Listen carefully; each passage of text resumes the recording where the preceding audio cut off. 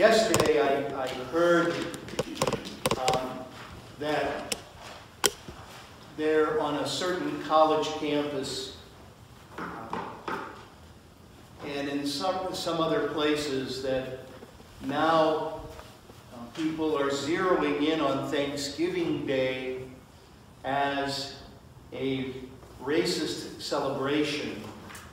And because of all of the associations that we have, that how it's actually remembering, again, a European invasion of this country and all the things that go with that. And I don't want to belabor that point.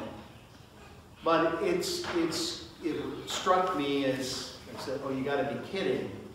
But it's consistent with how so many things that we just take for granted, that we believe are part of our identity as citizens of this country, how those things can be questioned, and how certain people just, now they won't celebrate Thanksgiving Day for that very reason.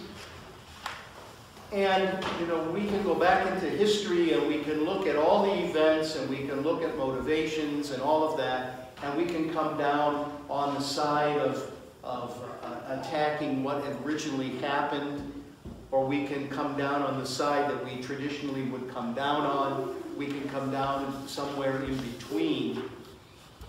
But regardless of where we land on this particular day's issues and historical precedents and antecedents, etc., the most important thing about this day is that this is perhaps the most particularly American feast that we have, because of its deep roots. The motivation that brought the first settlers from England here to these shores was one of needing to get away from where they were dying in basic poverty.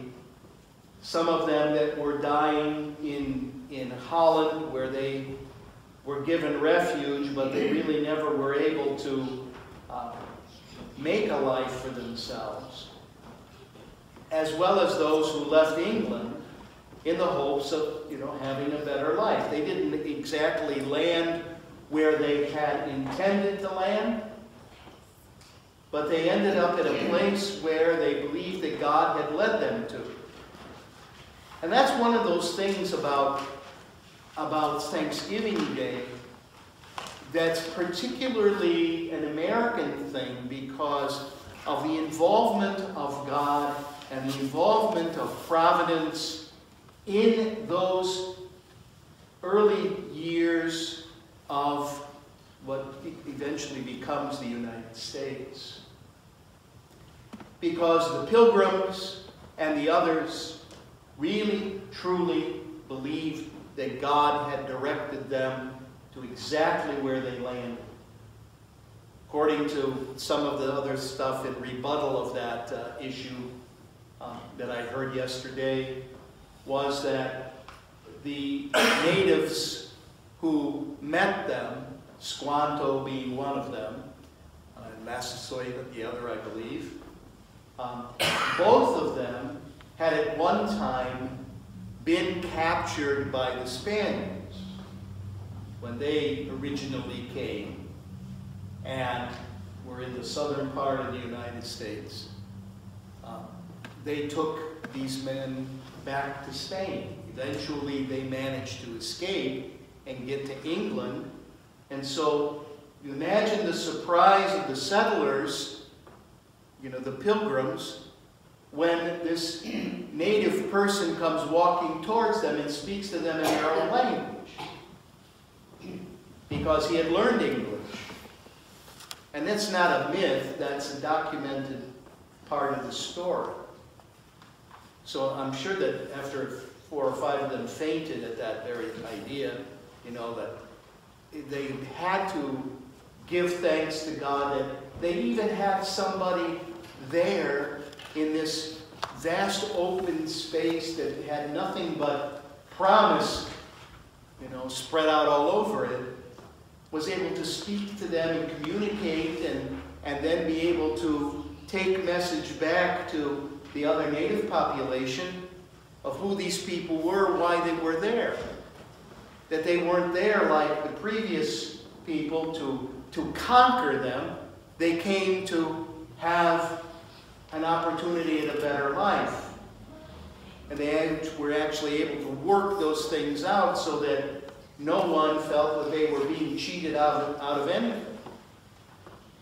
And you have to stop and think that how could they not have believed that God led them here with that experience of Squanto and Massasoit and the others that they encountered, and that they actually were able to be taught by them and be able eventually to sit down with these people and eat together. And I'm sure eventually they evangelized them, not because they thought that they were horrible people, but because they wanted to share with them the good news of Jesus Christ, because of their firmly held belief that, if you are baptized and believed, you'll be saved. And if you're not, you're condemned. And so they wanted to share their faith with them. And even though, the Pilgrims in the course of time, because of their very strict interpretation of Christianity, became intolerant later on of other people who didn't quite believe as intensely as they did, or who, if they were, Catholic, who came later, they were not tolerated. But whatever their faults were, the beginnings of our culture in this country have deeply religious roots, which is why the Episcopal Church and some of the other churches have proper readings, prayers for this day, because it is so important for us to give thanks to God for everything that we've been given, for everything that we have become, and to ask forgiveness for those ways where we've maybe at times gone off in the wrong direction, done things that were not pleasing to God, done things that were wrong, things that at least are questionable, whether in the past or in the present. We are God's people. This country has been blessed in certain ways. It doesn't mean that we are better than everybody else in the face of the earth, but we are different. And that's why when people study this country and study this culture, even with all of the different ethnic groups and races that have come together and religions over the course of almost 3 centuries more, if you take the older history, this is something unique in the world and continues to be. And it makes us really have a relationship with the ancient Israel. The reading from Joel today is in the context of going through one of their frequent locust invasions, and how the people reacted to this swarm of locusts coming in and destroying their harvest, and how they at different times interpreted that as God's chastisement, God's punishment on them because of their unfaithfulness. And the prophet Joel, in those very few chapters of his prophecy, makes it clear, like today, that yes, indeed, this was a discipline from God, but God is also restoring to his people all that they have lost, that the land will repay them this. And the fact that the land repays them, the fact that they can grow their crops, the fact that they can have grain and wine and oil that's reflected also in the psalm today, is because God wants his people to have what they really need to live.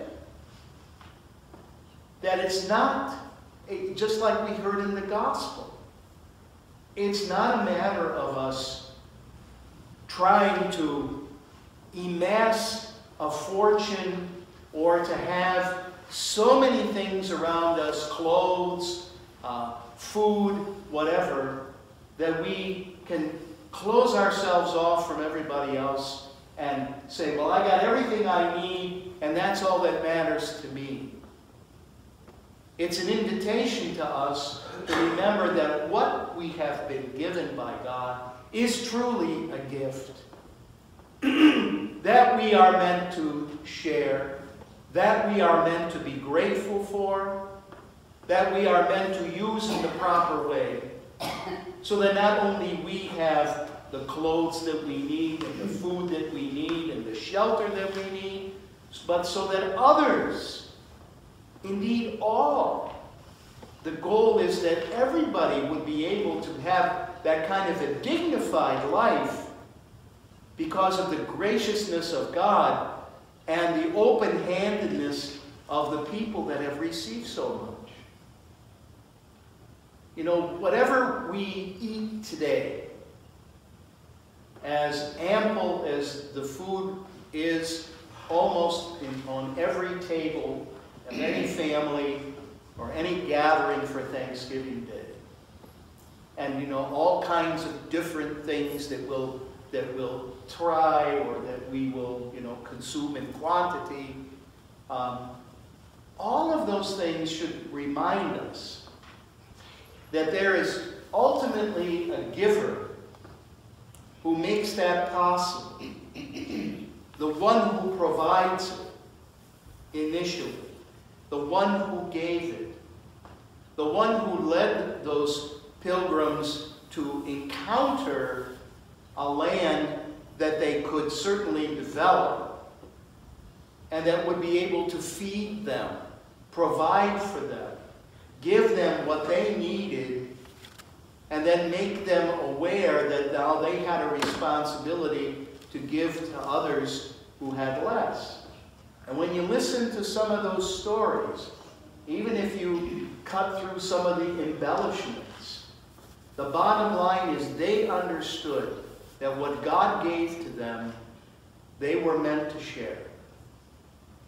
They weren't meant to hog everything. They were meant to share it so that everybody could know God's blessing, because it was through those real means of everyday life that people came to understand the providence of God. It's like we here this morning, we're giving worship and praise and thanks to God for our country, for our families, for the blessings of this nation, for the food and everything else that we have and have in abundance and so accessible to us, even in the midst of whatever difficulties or problems we have. And at the same time, we're being asked to remember that we have a responsibility to take care of those in need, to feed the hungry, to clothe the naked, to give shelter to the homeless, to give love and understanding and compassion and mercy. Because it's in giving those things that people really come to know who God is. Because our religion is a religion of incarnation. It's a religion where God has taken on our human nature, and God works through us to touch the lives of others. Christ became one of us, as we heard in that second lesson today, so that we could understand what God wants for you and for me, how God wants us to live. and how by our union with Jesus, that we are to be transformed more and more into his image, into his likeness. So we say thanks to God today for everything that we have, for all that we are.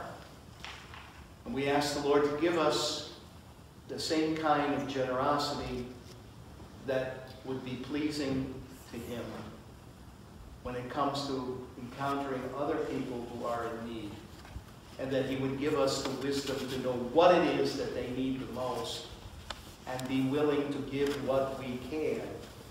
Whether it's something physical or something spiritual or something as simple as just listening to somebody or talking to someone. Those are the ways that we will ultimately give thanks to God, who has given us this day, this place, this life, as pure gift, as he gives himself to us also today, once again, in Holy Communion.